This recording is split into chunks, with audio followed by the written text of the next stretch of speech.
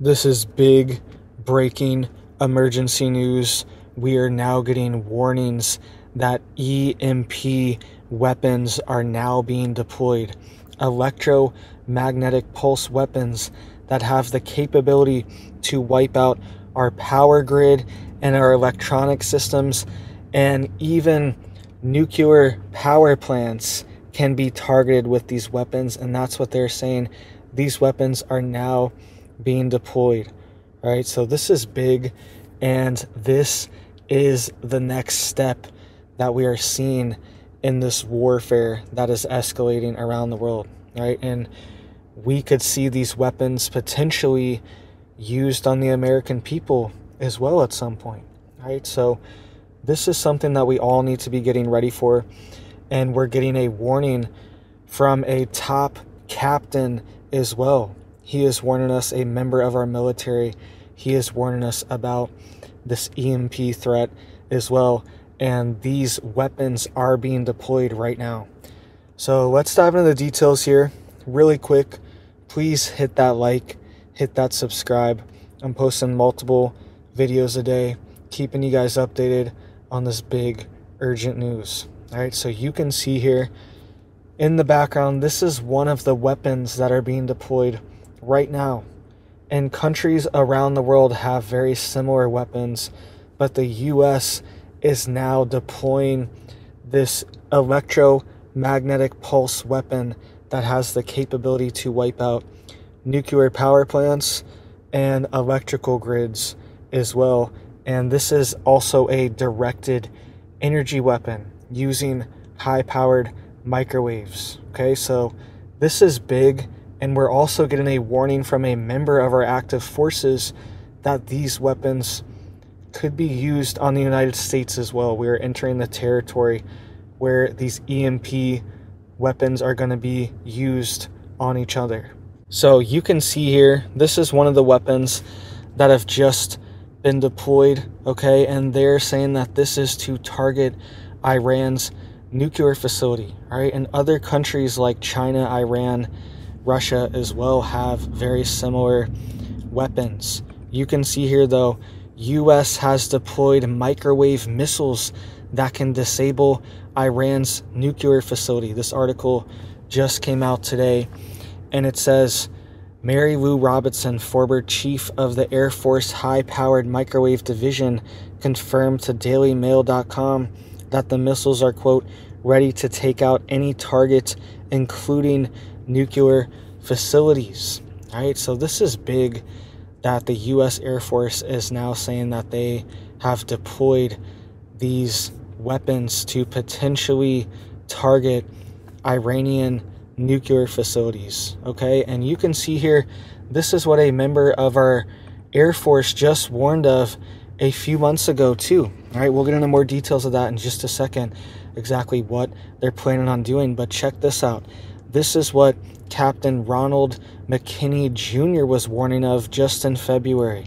He said that the U.S. Air Force has a role in the electromagnetic pulse vulnerability of the United States critical infrastructure. Right? And he says the nuclear capabilities of Russia, China, Iran, North Korea, and violent extremist organizations are of substantial concern and are highlighted throughout the 2022 National Defense Strategy of the United States.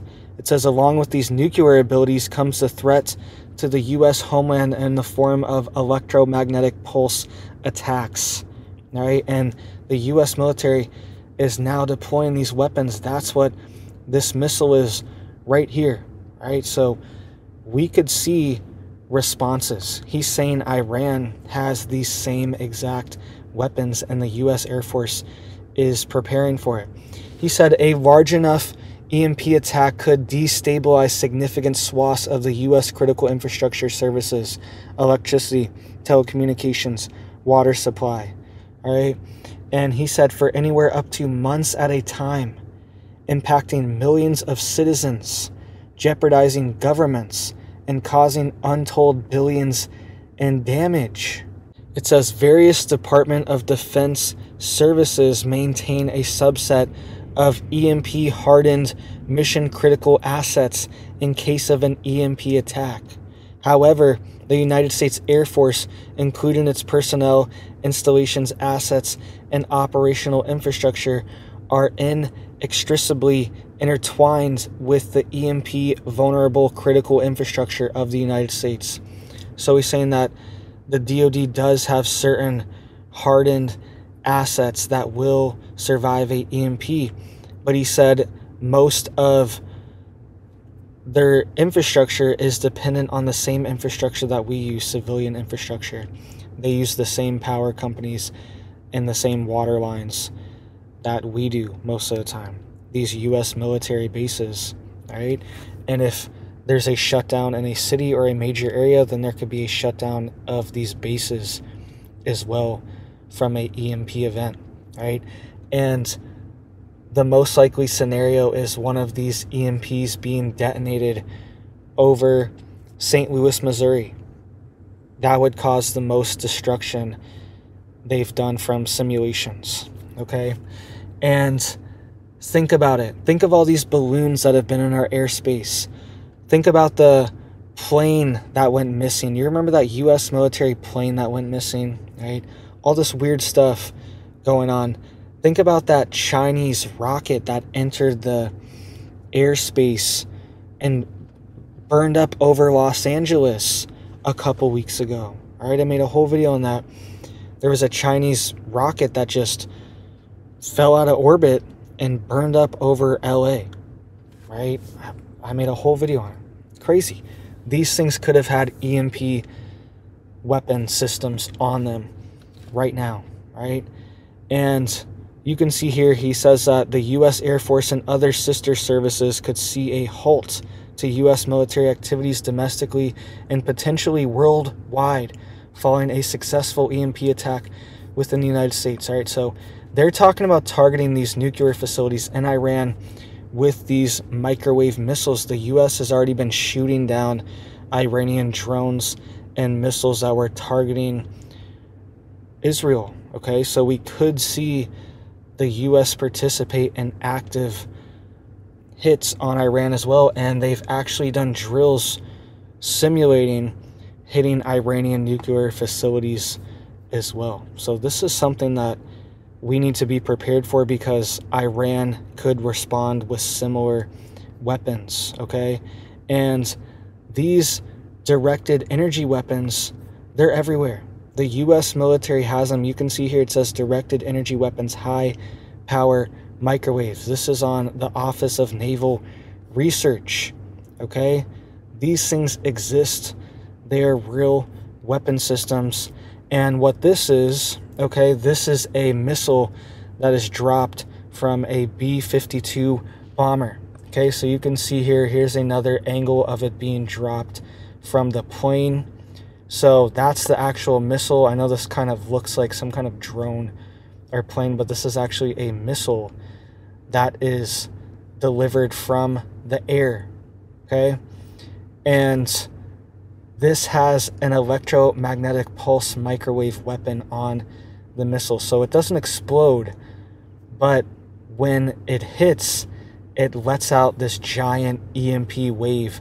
And they're actually saying that this can actually penetrate deep into the earth and will destroy all electrical systems, even in deep underground military bases as well.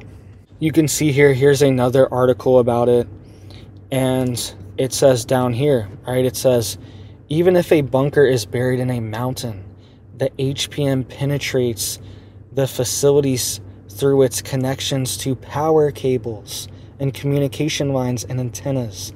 Thus, it can penetrate any underground military or nuclear facility and destroy its electronics. Okay, it says targeted at command and control centers, the missile can render any country's military inoperable, and one missile can hit multiple targets in succession. Okay, so that's pretty big that that's happening, and that these weapon systems are being deployed. You can also see here it says, while Iran may attempt to shield its equipment, U.S. officials say that it would not be effective against the HPM missiles. And it says, besides underground bunkers and command centers, HPMs can quickly disable fighter planes, tanks, ships, and missile systems, and it can wipe out facilities for developing and testing nuclear weapons.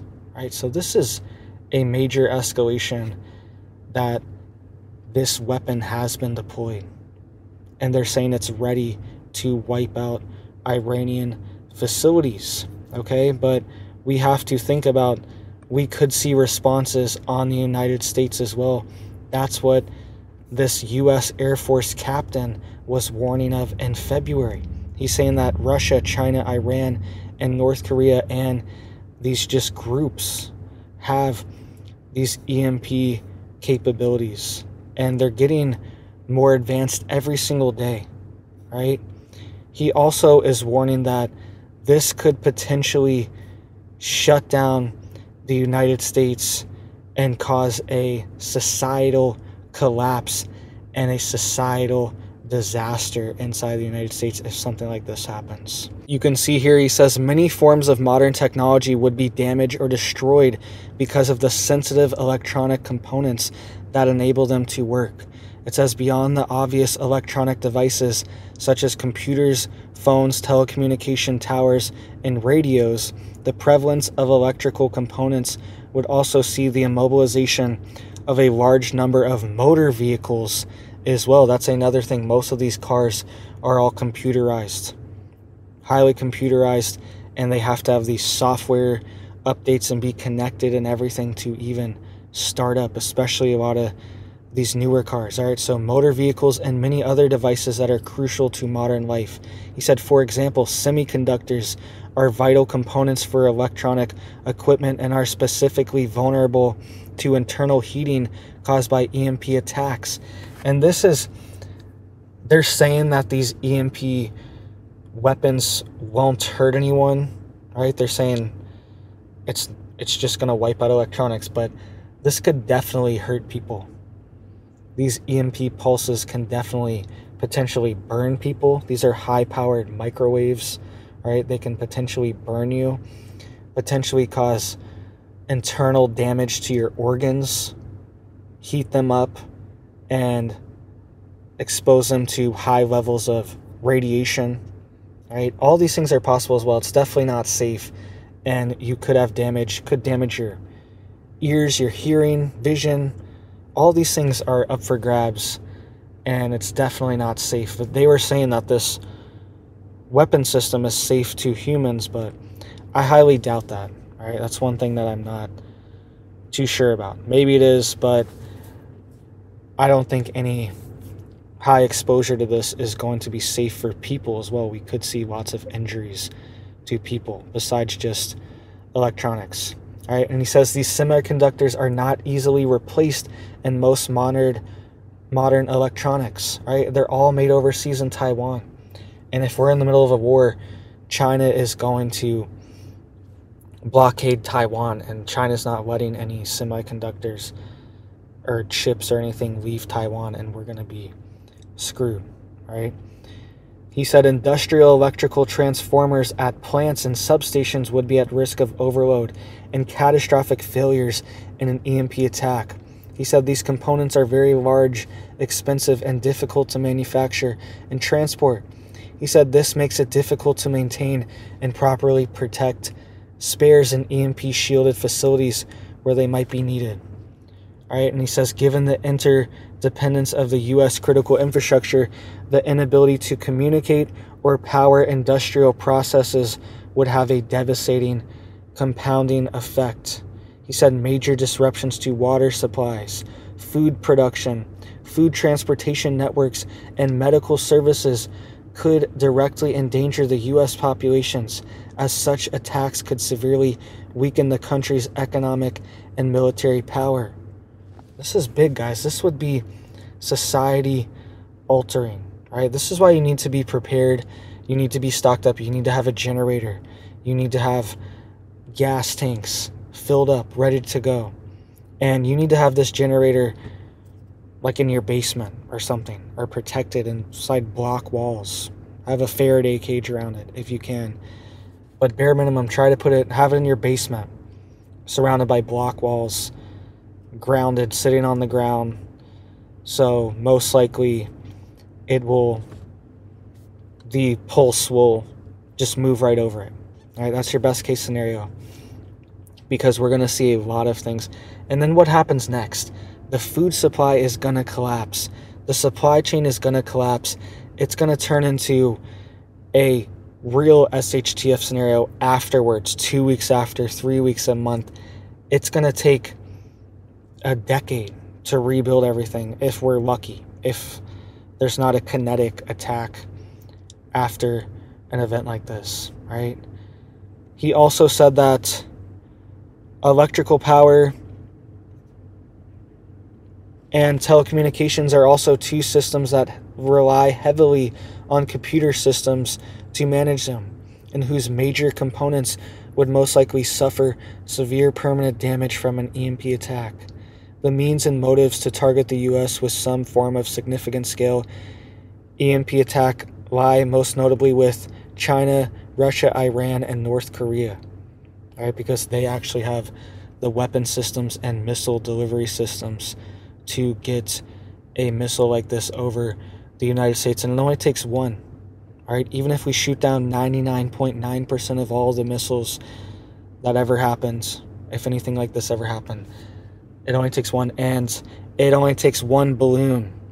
They could just send a balloon over, high altitude weather balloon that has one of these things on it, and apparently we don't even detect it until it's over the middle of the country. Nobody even knows, right? So this is big.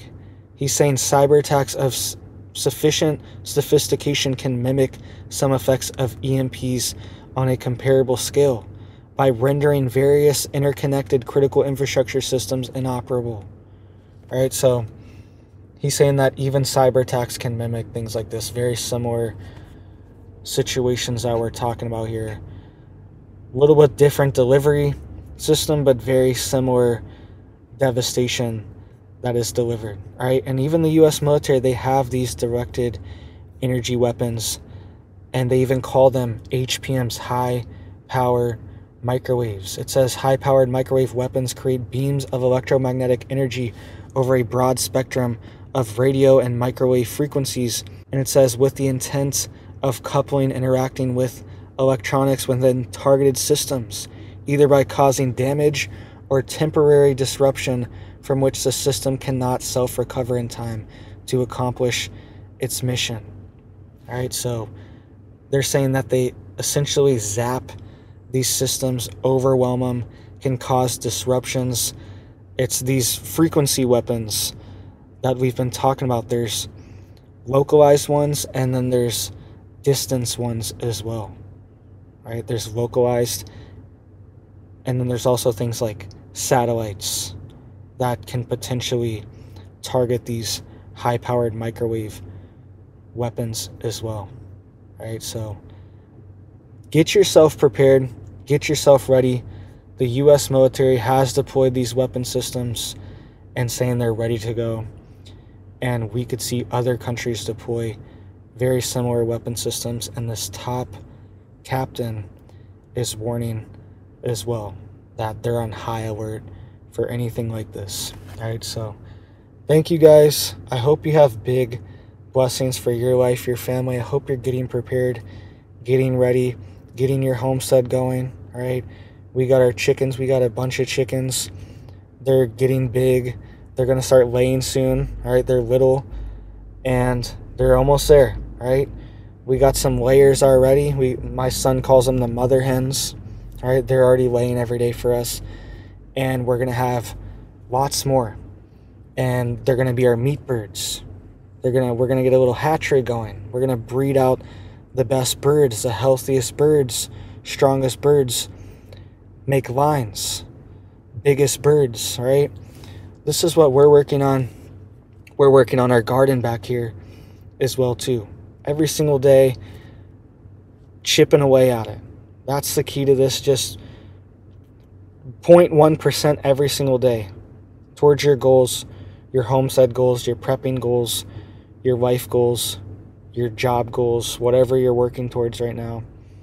That's the key to it all, is 0.1%. That's why you guys see me show up every single day here, because I appreciate you guys watching, listening, and I'm grateful for this opportunity. All right, so I want to show up every single day and 0.1% every day, getting a little closer, a little better, a little more every single day. So that's the key, guys. Stay prepared. Keep working towards your goals. Right? There's always something new. Right? I don't know if I'll ever finish the list I have. Right? Because there's always more stuff added to it. But that's the fun of it all. Is trying to get it done and seeing it all come together. Seeing your homestead, your preps, and your goals come together. All right? So stay blessed, stay prepared, get your homestead ready, get your mind, your spirit, your soul, your body ready. All these things that's going to be infinitely more critical and crucial as we go into the future, and especially if we see situations like this. Guys, if you've never been without power for a week, 2 weeks, it's rough. Even still living in America, you're still in America, but you don't have power personally, and you're struggling. You can't flush the toilet. You can't live your life normally. You can't cook. Things are piling up. It's rough. It's hot. The AC doesn't work, or the heat doesn't work. It's brutal. It's brutal, right? I lived off-grid in my RV for years, off a generator, and we would have to ration all the time, right? Because that's just part of it. And it's rough. It's rough not having full power for your house, full water, be living off tanks, be living off generators, having to watch your power consumption, rationing things, everything, right? It's not a fun situation to be in, but that's the situation we need to be hardening ourselves and prepared for in case anything ever happened, right? So thank you guys. I hope you have big blessings for your life, your family, and I hope you have a big old blessed day.